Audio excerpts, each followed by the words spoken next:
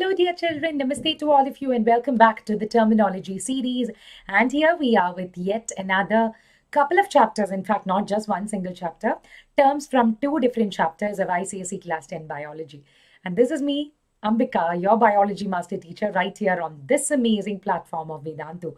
Okay, guys, so let me just remind you, just in case you've not subscribed to this channel yet, please click on the subscribe button right now, because until your exams are done, and even if you want to begin your next academic year's preparation, always remember this is a place where you can find a lot of things that will be very, very useful to you. So stay subscribed and you will find everything on time. All right. So as always, what is our first goal in a session? Yes, a positive quote, right? And it's right here. Here it is. The past is the past. The only way to make a better life is from inside the present. Isn't that wonderful? And look at that. Present. There's a beautiful present, a gift box sort of thing in which it's written. And I think that's like a symbolic, real representation. It's called present because it's actually a gift. It's a present. And that is amazing. Past is past. You really can't do anything about it. So that's okay. But what is in control right now is this very moment. So make the best use of it right now so that you can ensure a much better future. No point cribbing later on if you're not using your time properly right now, okay? Yes, so let us begin. So children, today we are going to be discussing terms from two chapters, excretory system and nervous system. All right. So some of the most important terms are all that we've picked for this. So it's right here. What exactly would excretion be? Now, excretion can be defined as a process where the metabolic waste, all sorts of metabolic waste products, get eliminated from an organism. So this could be a lot of nitrogenous waste products. Of course, the word excretion majorly refers to elimination of nitrogenous waste matter, and the primary excretory organs in human beings would be the kidneys. The kidneys are the primary excretory organ.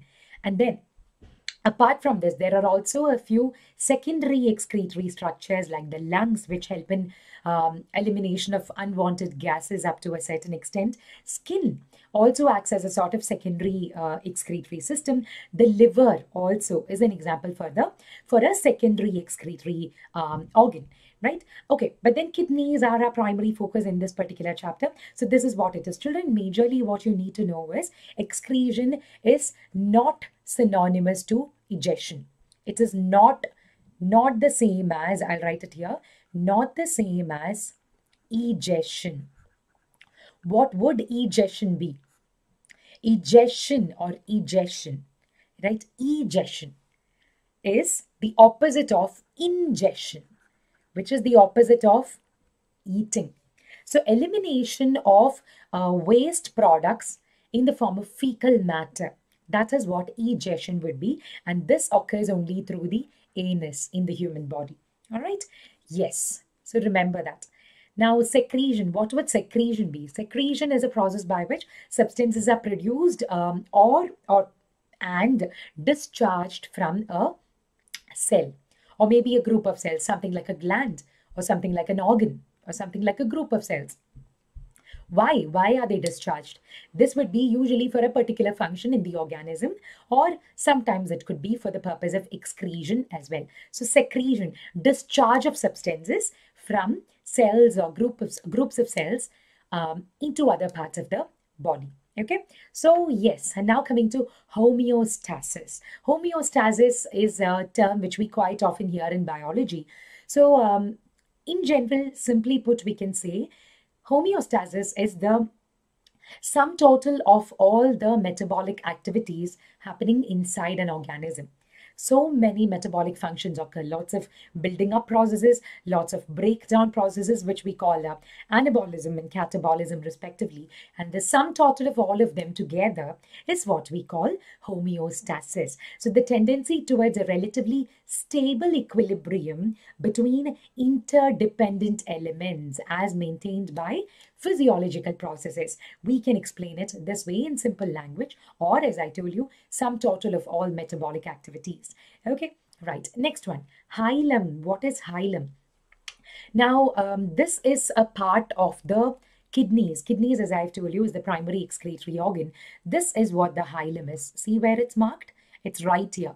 This, this structure, okay? So this particular structure wherein the a sort of a recessed central fissure as it can be described, where the vessels, the blood vessels, nerves and ureters can pass. So this part of the kidney, where this part, okay, into which all those nerves and blood vessels and ureters can all pass. That is what we call the hilum. All right.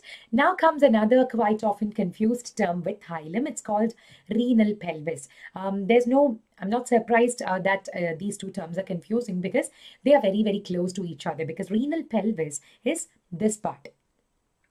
This is the renal pelvis, this area. The enlarged upper end of the ureter. So if this is the kidney, the ureter begins here and continues in this way. So the enlarged upper part of the ureter, this is what we call the renal pelvis. Right? So what exactly is the ureter? The tube through which urine flows from the kidneys into the urinary bladder. This is what the renal pelvis would be. So hilum and renal pelvis. Okay. Now micturition. What is micturition? The act of urination. That's the simplest way of describing what micturition is. The process of expelling urine from the bladder. So a set of muscles which we call sphincter muscles play a major role in micturition, because up to a certain extent, the sphincter muscles will have the ability to hold the urine until the urinary bladder completely expands. So this is what is given here. The bladder gets filled, and the first sensation to void comes here when the bladder is approximately half full. The normal desire to void, and then finally it would be micturition. Right? So these are the four stages, and sphincter muscles play a major role in this process. Okay, right. Now, uriniferous tubules, what are they? It sounds like something that you may not know, but it's not. It's something that you've been learning through this entire chapter. Nephrons, or kidney tubules, or uriniferous tubules as we call them. These structures which you see, these blue structures which you see here, the smallest structural and functional units of kidneys. That's what nephrons are, right? So what are the major parts of them? Parts of these nephrons. First of all, the Bowman's capsule. And then comes the PCT, or the proximal convoluted tubule, followed by the loop of Henle, the DCT, and the collecting duct. These are the 5 major parts of the nephron. And remember, the major function is to filter blood and form urine. And as a result, in the process of urine formation, by the 3 steps, what are they? Ultrafiltration, reabsorption, and secretion. These are the 3 processes. Children, in case you have trouble understanding those, check out the Bio Bites in 15-minute series, or check out Umang series.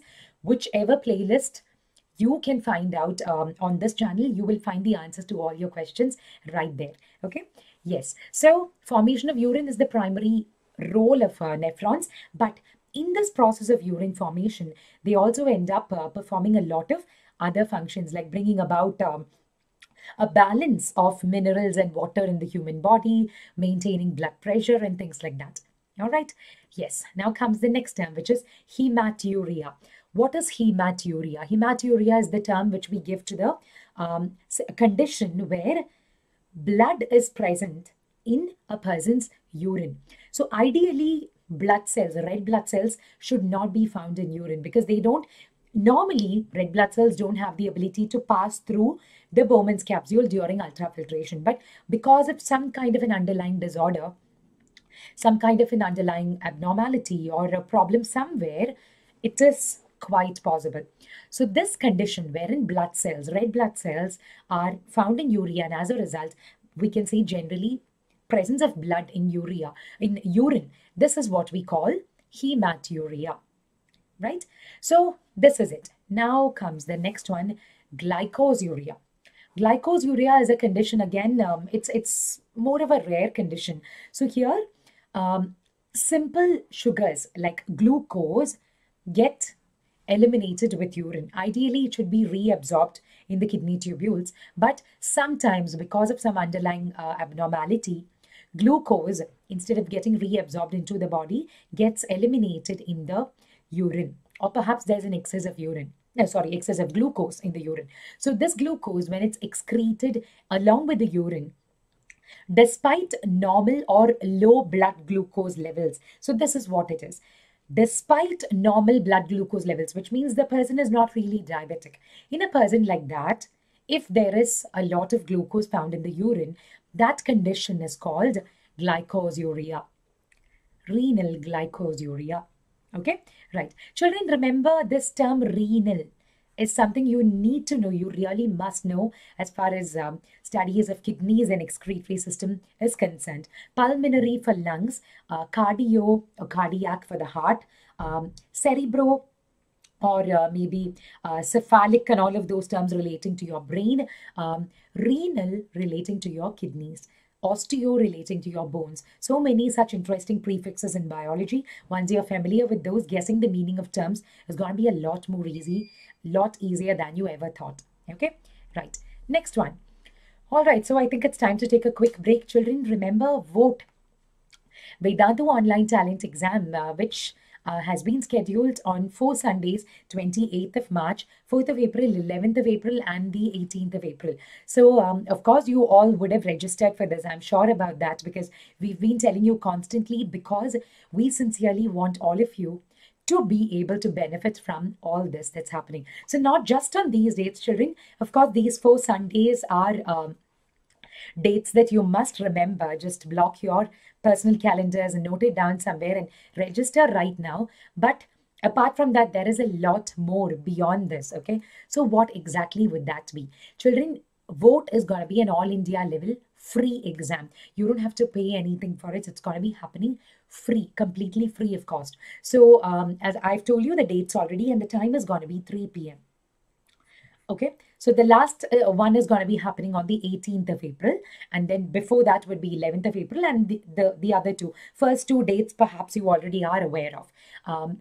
What is the advantage? Now, after this, you get in-depth performance analysis with an all India rank. So you know where you stand compared to your peers across the country. And that is amazing, right?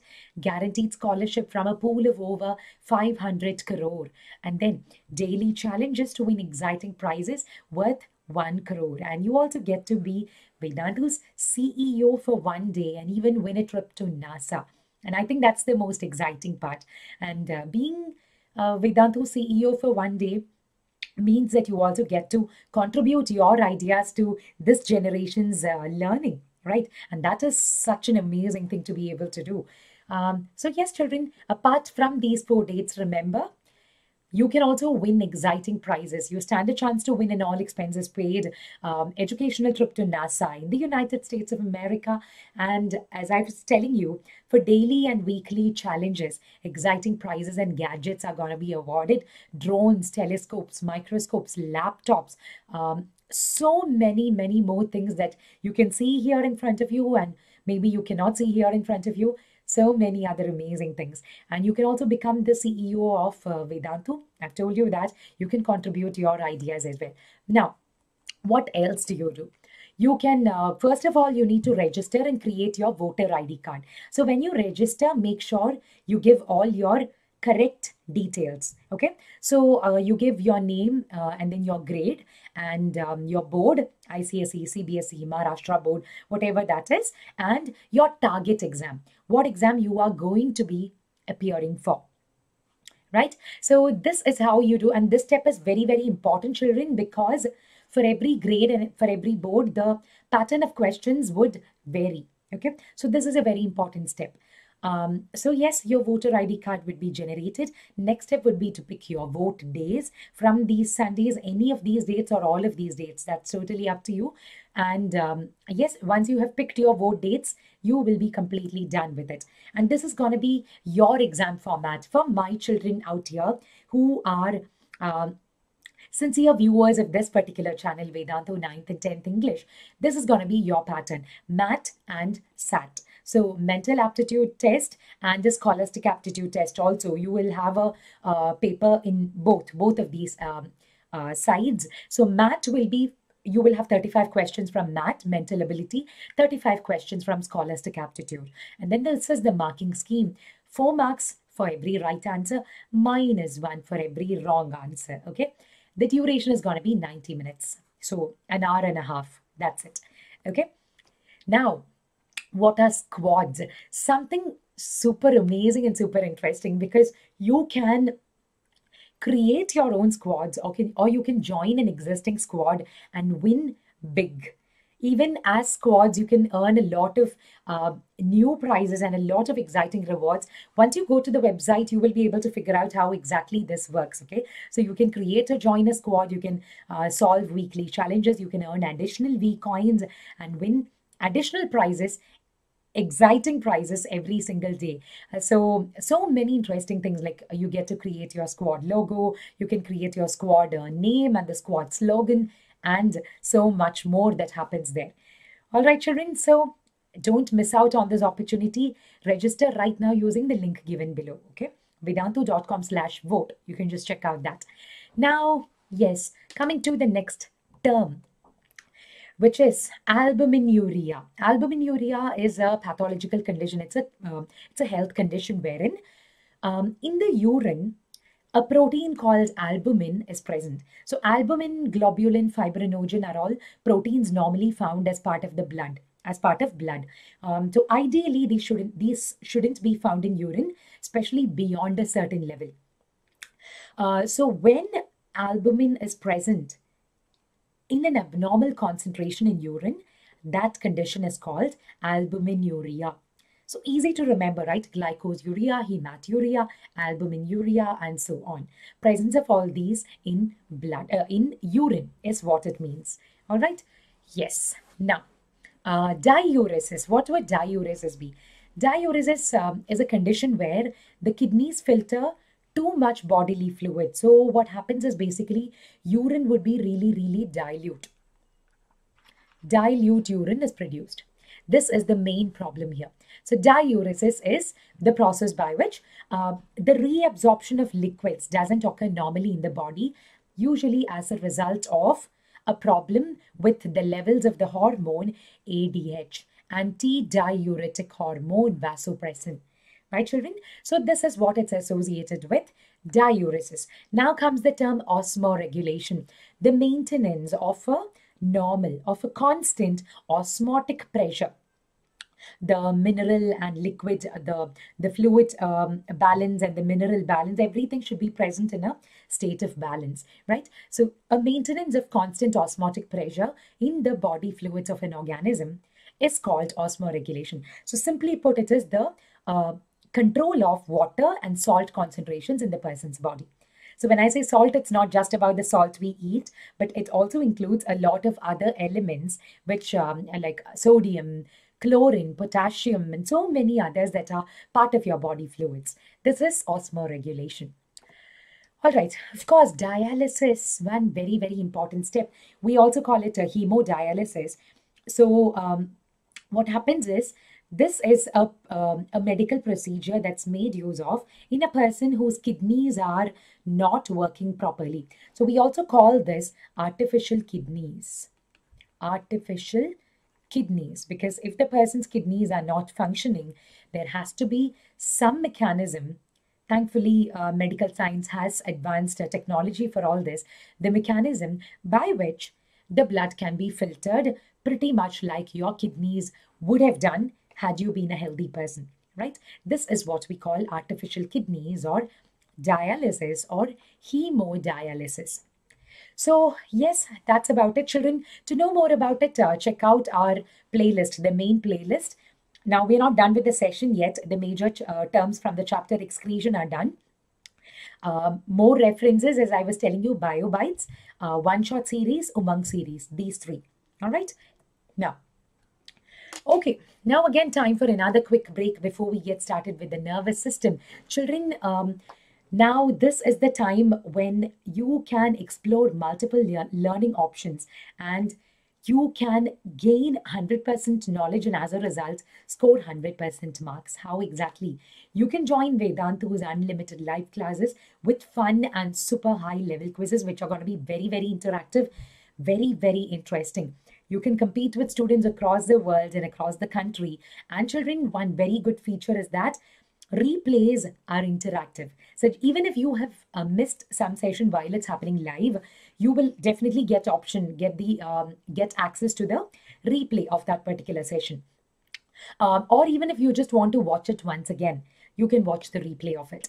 But it wouldn't seem just like a one-sided lecture wherein you are watching a blank or say a plain recorded video or a recorded lecture, but rather this is gonna be a replay where quizzes and leaderboards are gonna be live.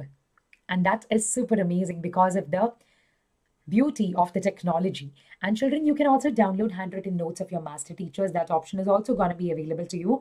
Doubt solving, assignments, tests. Without these, your preparation can't be called complete, right? So these are also going to be a part of this, which means it's a complete platform, a complete online education platform wherein you are learning from the comfort of your home. And children, free 5,000 plus micro courses and crash courses that you can choose from, which means once you are registered for pro subscription, you don't pay anything extra for these. That's it. It comes as part of it. Less is more. So that's us coming to the pricing part of it. Children, there will be a link you will find in the description box below. Subscribe to Vedantu Pro now. And there will be a link next to it. You can just click on it. And remember, the coupon code is AMBPRO to avail the best benefits we have, the best discounts we have.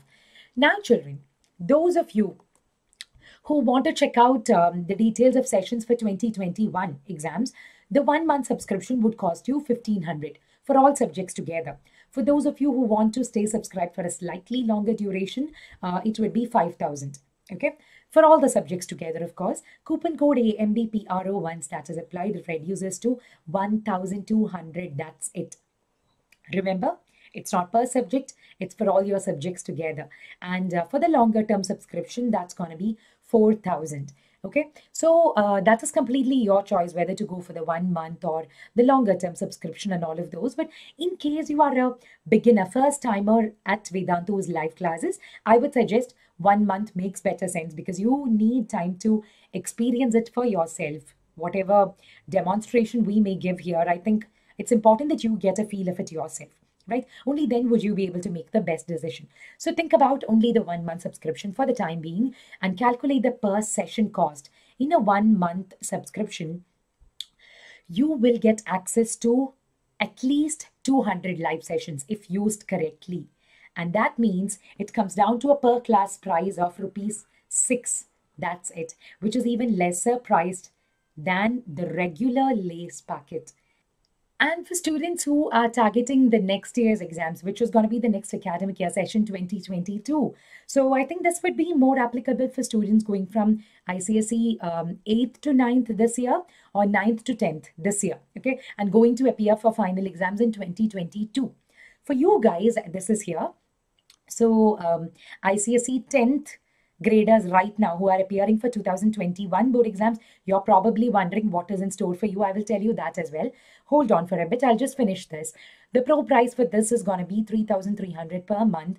And for 1 full year as well, you have the option of subscribing, and that would cost you 38,880. So I know that seems like a lot, but let us do the math and find out what it's actually like, the reality.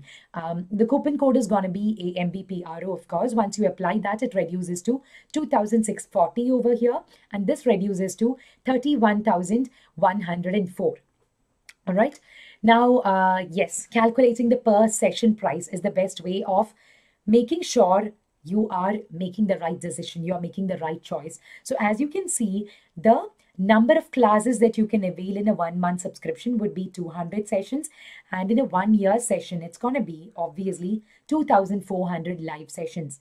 So that makes it easier for us to calculate the per session cost, 13.2 rupees over here for 1 month and 12.96 for the 1 full year. Of course, not too much of difference, but definitely it's got a little bit of advantage over there. But again, I would suggest children, go buy the 1 month subscription for the time being and experience it for yourself. You will see whatever said and done, it's after all your comfort that matters. All right, children. So experience it and then go ahead for the longer term subscription if you are comfortable with it. Okay, right. So Yes, of course, that's also very, very reasonably priced, and lesser priced than your Kurkure solid masti masala. Okay, so now, children, for your benefit, to make it easier for you to understand, just to give you an idea about what the platform looks like once you are a registered student. Look at this. Yes, this is what your student's dashboard would look like. The date, the upcoming sessions, the past sessions. So what you see here is they are all the past sessions. So the past sessions, the actual date on which it happened, the topic of the session, and who the tutor was. Of course, this is my teacher dashboard, which is why everywhere you see only my name and my subject, and the time at which it actually happened, originally happened. The replay button is here. The get notes button is here. Okay, so once you click on the replay, you can watch it exactly like how it happened while it was happening live. So all the doubts which were asked while the session happened live, all the leaderboards which were used in the session, everything, you will be able to see everything end to end, and the doubts as well. And the notes, of course, you click on the get notes button and you will be able to download handwritten notes that your master teachers used during the session. Okay, so that is super amazing. Make the best use of everything right now before it gets late, children. All right. Yes. So coming back here, let us continue with the next part. Yes, here we are. So coming to the terms of nervous system, not too many of them, but of course the major terms, the major key terms which you need to know here. If you think about terms like parts of the eye, parts of the ear, and all of those, probably our session is never gonna end. Of course, I think those would form more of an find more of an important place in the one shot series and in our Umang series, where we've discussed all of those important terms that you need to know. So here, the key terms which you definitely must know in this chapter. So yes, neuron, starting with neuron, the functional, structural and functional unit of the nervous system. This is what a neuron is. We also call it the nerve cell. So simply put, it's the nerve cell. Like nephrons are your kidney cells, neurons would be your nerve cells, and they can conduct impulses. Impulse is the term we give to the messages conducted by your nerve cells, right? Okay, so parts of the neuron, children, be familiar with those, like cell body or the cyton, these branch-like structures called dendrites. The nucleus is here, the axon, which is this elongated structure, myelin sheath, and so on. Next is, yes, the cell body, the compact area, this part, the cellular structure, this head, the compact area, which includes the cytoplasm and the nucleus. So since it's the cell body, obviously the nucleus would be found over there, right? Okay, now dendrites. What are dendrites? A short branched extension of a nerve cell along which impulses received from other cells at synapses are transmitted to the cell body. Simply put, if this is one neuron, okay, I know that's not the best image, but at least something for you to understand. This is the adjacent neuron, and here there is a gap which we call the synaptic cleft, right, or the synapse. So from here, impulses are conducted into the synapse, and with the help of dendrites, dendrites are conducting it towards the neuron, towards the cell body. And axons conduct it away from the cell body. Dendrites towards the cell body, axons away from the cell body. So that's what dendrites are. Axons will be, I've told you that, the elongated nerve fiber portion which conducts impulses away from the cell body. This is what axons are. Now the term neurolemma or neurilemma, it's also called neurilemma, or other terms which are used for this are Schwann's sheath. So what exactly is this? We can say that this is the outermost layer of Schwann cells which are found here, which are found surrounding the axon of the neuron. What are Schwann cells? These are the Schwann cells which are surrounding the axon. This is the axon, and it is surrounded by membranous protective layers, and certain cells which protect them, we call them Schwann cells. So what exactly are Schwann cells? To be more specific, Schwann cells are a type of what we call glial cells. Now, what are glial cells in the first place then? Now, glial cells would be those cells which perform a role in the nervous system apart from nerve impulse conduction. Not every cell in the nervous system has to be involved in nerve impulse conduction.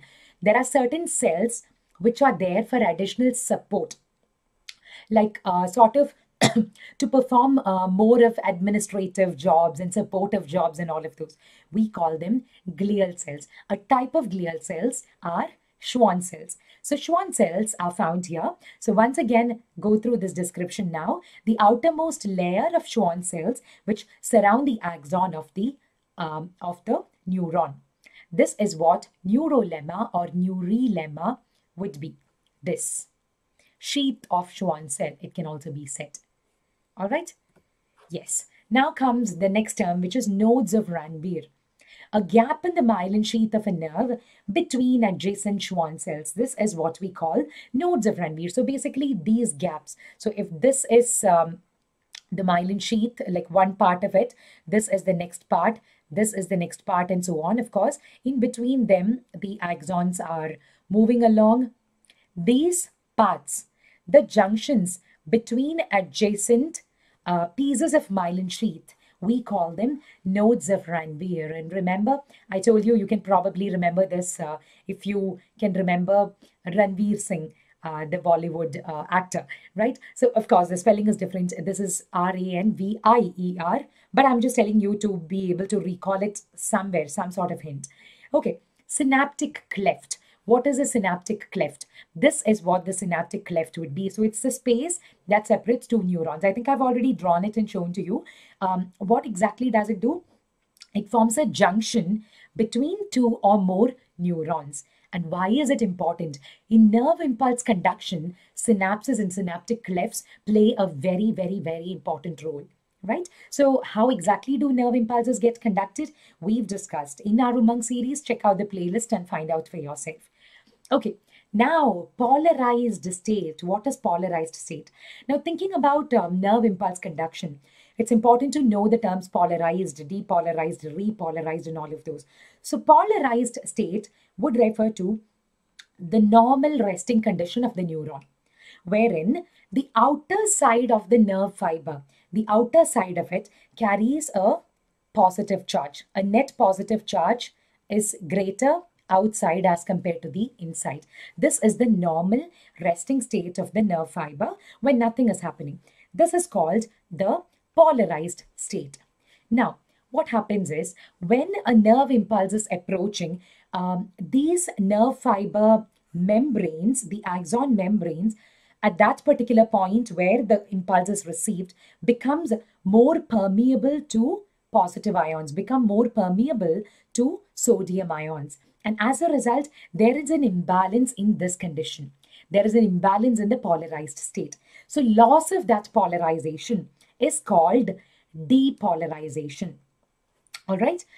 Okay. Now comes sensory neuron, a type of neuron which conducts impulses from the sense organs towards the central nervous system, towards the brain or the spinal cord. This is what we mean by the term sensory neuron, right? Then comes motor neuron. What would motor neuron be? Something that carries the response. So motor neurons carry impulses from the central nervous system to the cells where response would have to be initiated, which are most likely your muscles or your glands in any such areas where, for example, you're touching something hot, really hot, like a candle or something like that, and you're pulling away your hand, the skin cells over there, the pain receptors over there are able to feel that burning sensation. So sensory neurons carry that message through their channels and pass it on to our central nervous system, spinal cord, and the brain. And from there, a response is initiated and the motor neurons bring back the signals and convey to our hand muscles that we need to pull it back. So this is what motor neurons do. And association neurons would obviously be those which are found in the brain and the spinal cord, relay neurons or connecting neurons which interconnect sensory and motor neurons. So sensory, association, and motor. So yes, this is how the order goes. Sensory from the sense organs, and then comes association, and then comes motor. So here would be the central nervous system, your brain and the spinal cord. Here would be your sense organs, and here would be your effector organs, which are your muscles and your glands. All right. So this is how the kind of neurons would work. Now, meninges. What are meninges? The three thin layers of tissue which cover and protect the brain and the spinal cord. What are they? Dura mater, arachnoid, and pia mater. DAP. Remember it this way. The three layers of meninges. This is what protects our brain from a lot of mechanical shocks and provides a lot of additional protection to the brain, although there is the outer cranium, which is there as part of the skull. Okay, so this is what meninges are, and an inflammation in the meninges would cause what we call meningitis. Then comes the cerebrospinal fluid. How do we abbreviate it? CSF. This fills the space between arachnoid membrane and the pia mater. Between arachnoid and pia mater, the space which is there, that gets filled with cerebrospinal fluid, so that a lot of additional mechanical shocks can be prevented, and lots of additional lubrication and nutrient supply and oxygen supply, and all of that can be facilitated to the central nervous system, the brain and the spinal cord. All right. Yes, I think that's about it. So remember, children, I've given you the link and the details already. The coupon code is AMBPRO that you need to keep in mind. And children, please click on the like button if you have found this useful. Share it with all your ICSE Class 10 friends, because sharing is caring. I want everyone to benefit from this. Stay subscribed to this channel, because we will come up with more and more creative sessions for you in the days and weeks to come. And until we meet again, children, this is Ambika signing off. Stay happy and stay healthy. Bye-bye.